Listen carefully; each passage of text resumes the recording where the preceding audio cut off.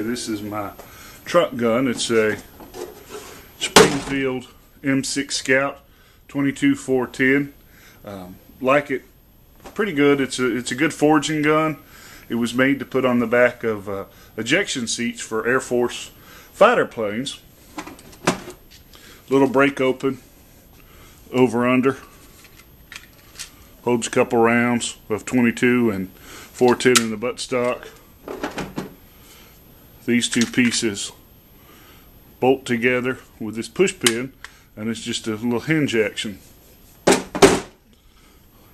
In the middle, all the way down is for the bottom barrel, the 410. All the way up is for the top barrel for the 22, and in the middle is the safety. Cock it, and then it's got a kind of unique feature. Instead of having a trigger per se, it's got a grip, which lets you shoot it when you're wearing gloves.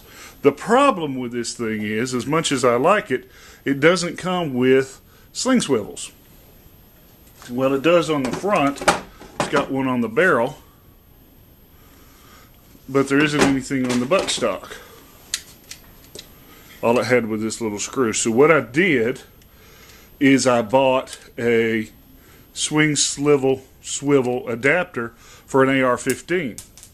And what that does is it just screws into the handguards, right, through one of the holes in one of the handguards. So all I did is I just drilled a hole through the center of my buttstock,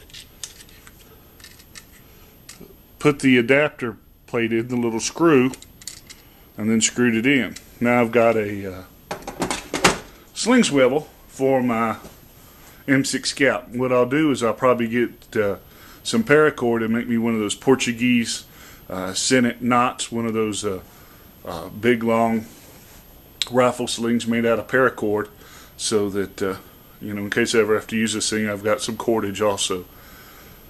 But anyway, it's a pretty good gun. I have a lot of fun with it. Now that I've got a sling swivel to it, I plan on getting a lot more use out of it. Appreciate it.